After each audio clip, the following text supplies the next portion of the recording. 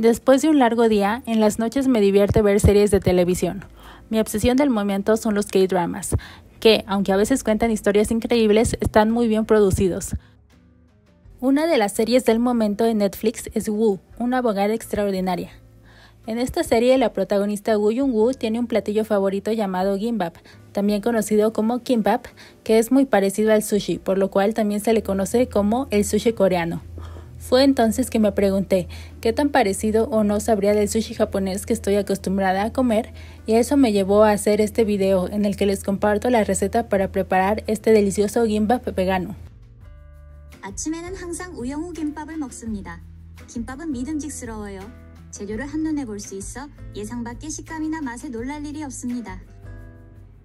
Antes de comenzar con la receta, veamos algunas diferencias entre el sushi y el gimbap. Aunque en apariencia son casi idénticos, la más importante es el arroz, que va sazonado con aceite de ajonjolí y sal, a diferencia del sushi, que va sazonado con vinagre de arroz y azúcar, lo cual le da otro sabor. Aunque no lo parezca, la mayoría de las verduras en el gimbap están preparadas, ya sea que hayan sido salteadas, blanqueadas o marinadas, o una combinación de esas opciones. En el sushi se usan principalmente verduras crudas, aunque también fritas como tempura. Sin embargo, en el gimbap se saltean y sazonan con varios ingredientes más, lo cual les da otro toque más elaborado.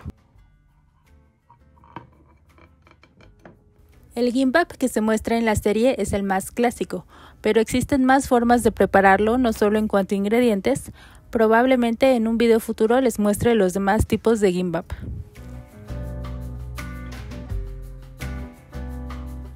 Para hacer aproximadamente 5 rollos de este gimbap vamos a necesitar 360 gramos de arroz para sushi,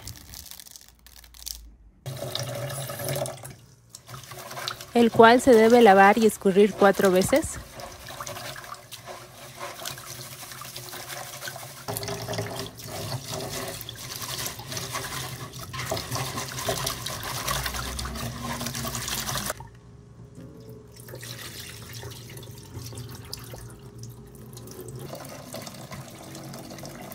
dejarlo en remojo durante 30 minutos. Después de ese tiempo, escurrirlo y agregarlo a una cacerola antiadherente junto con 500 mililitros de agua.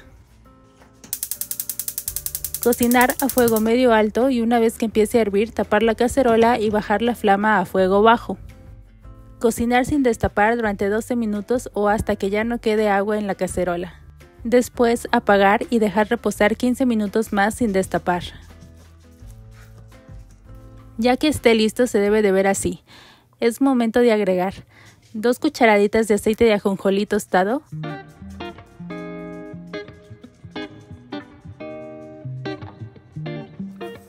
opcional ajonjolí tostado al gusto,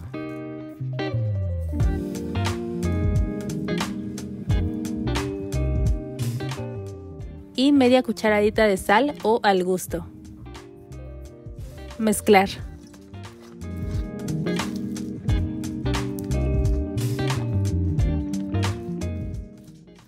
Para uno de los rellenos vamos a necesitar una zanahoria grande cortada a la mitad y luego en tiras delgadas,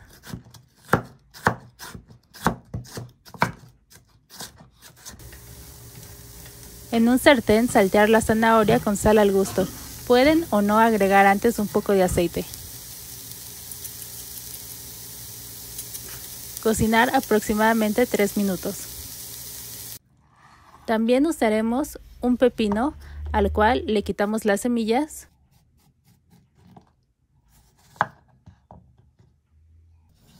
Cortar en tiras delgadas.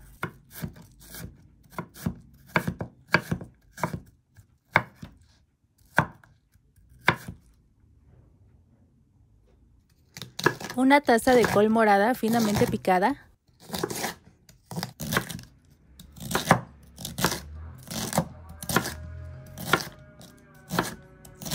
Agregar media taza de agua,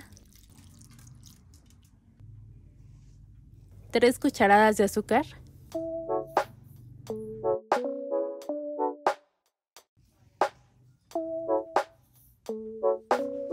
media cucharadita de sal, 3 cucharadas de vinagre,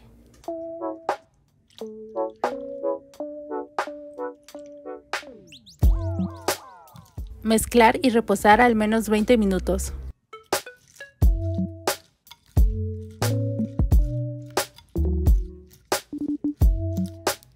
Para el tofu en salsa picante vamos a necesitar el jugo de una naranja, una cucharada de ajonjolí tostado, media cucharada de azúcar, una cucharada de vinagre de arroz, una cucharada de aceite de ajonjolí tostado,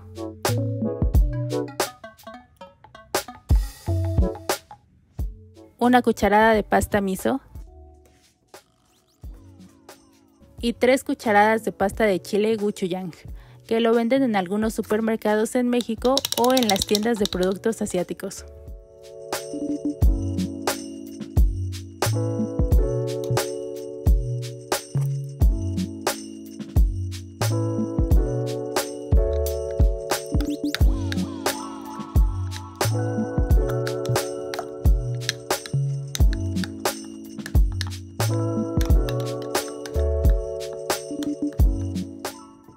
Cortar medio bloque de tofu previamente escurrido en tiras como estas.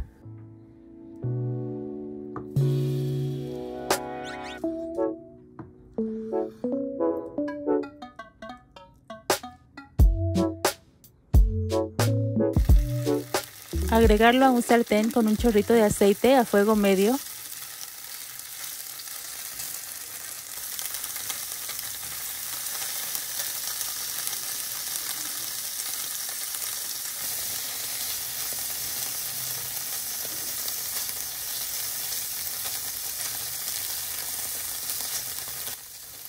Dejar que dore ligeramente de todos los lados.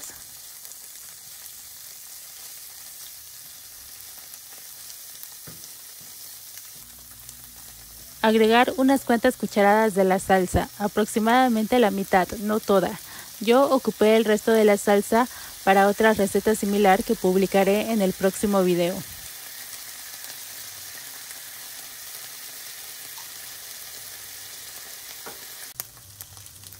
Freír hasta que el tofu quede impregnado con la salsa.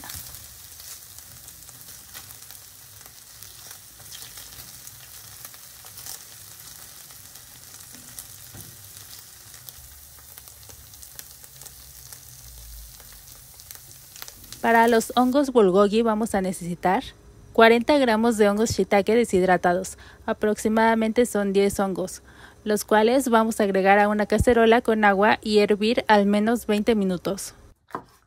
Después de ese tiempo, cortar los hongos en tiras de esta forma. El caldo de los hongos lo pueden utilizar en otra receta caldosa como ramen o sopa miso, por ejemplo. Les dejo algunos enlaces con estas recetas en la descripción de este video.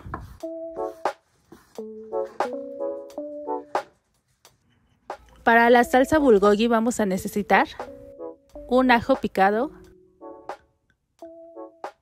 una cucharada de mirin, que es vino de arroz para cocinar, 1,5 cucharada de salsa de soya, media cucharada de azúcar, 1 cucharada de aceite de ajonjolí y pimienta al gusto.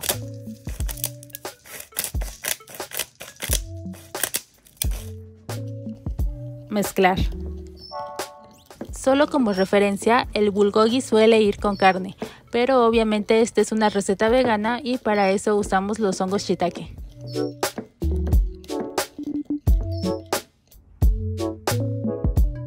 Agregar la salsa a los hongos y marinar al menos 20 minutos.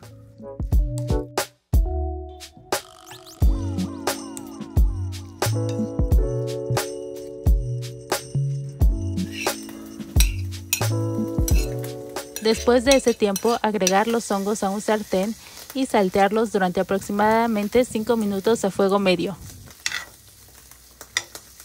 Estos hongos bulgogi son una verdadera delicia. Es lo que más le gustó a mi familia junto con el tofu. Se los estaban comiendo hasta solos sin el gimbap.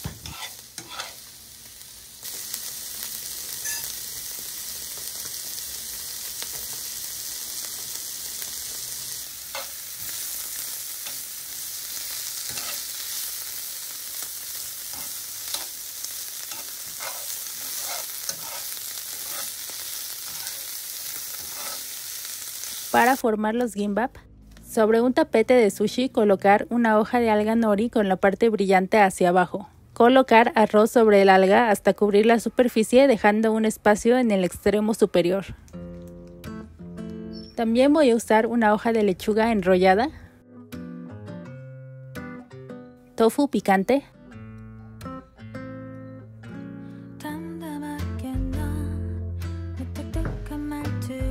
hongos bulgogi,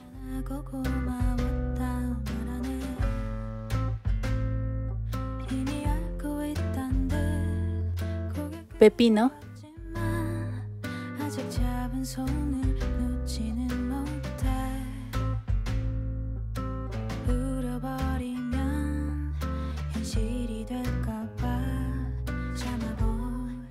zanahoria preparada,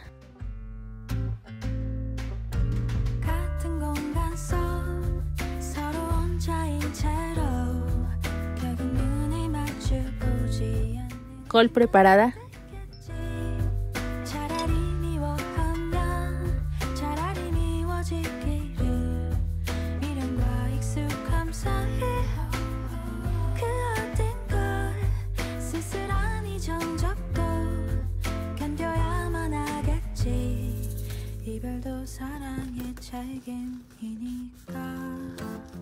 그런 말 하지 마. 내게도 쉬운 일은 아냐. 빠듯한 현실의 무게가 버겁고 낯설어. 마지막 나의 배려가 어쩐지 상처만 주는 것 같아. 같은 공간 속 서로 혼자인 채로 결국 눈을 마주 보지 않는 우린 남이 됐겠지. 차라리 미워하면 차라리 미워지기를. 미련과 익숙함 사이 그 어딘가 쓸쓸한 이 정적도 견뎌야만 하겠지. 이별도 사랑의 책임이니까.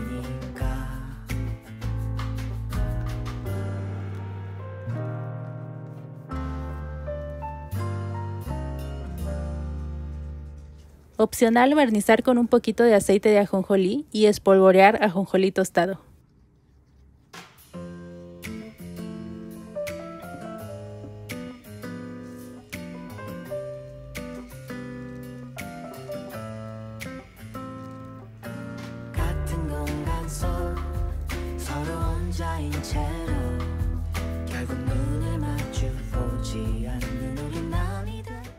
Cortar con un cuchillo afilado, idealmente en 8 pedazos, aunque aquí me equivoqué y lo corté en 6.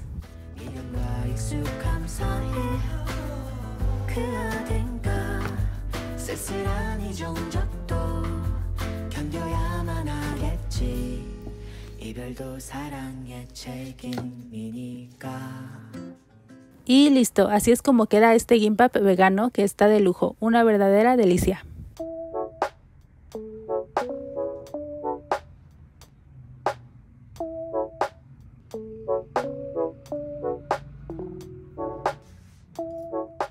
Me gusta tanto como el sushi. Se podría decir que el sushi es más simple o minimalista, no por ello inferior.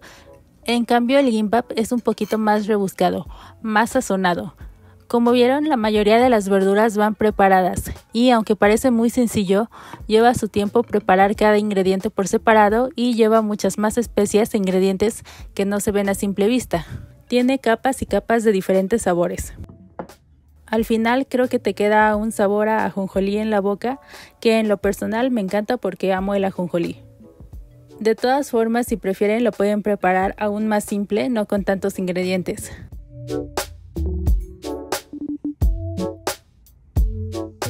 En el siguiente video les mostraré cómo hacer bibimbap, que es muy parecido al gimbap y en el cual reutilizo muchos de los toppings que utilicé en este video.